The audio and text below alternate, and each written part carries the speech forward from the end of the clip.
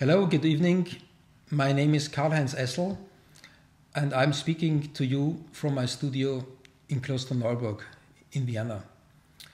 Today we hear a piece from my series Sequitur, which was written for 14 different solo instruments and live electronics.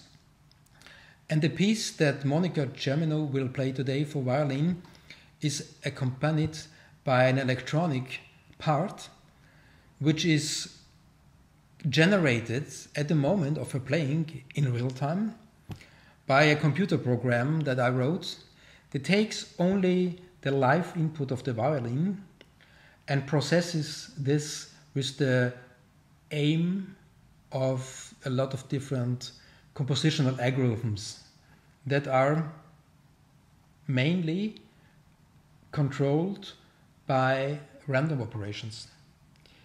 This creates a specific situation where the output of the electronics is not entirely predictable, which in turn challenges the soloist, Monica, to be very attentive while playing, listening to the electronics while she is playing her precisely notated part.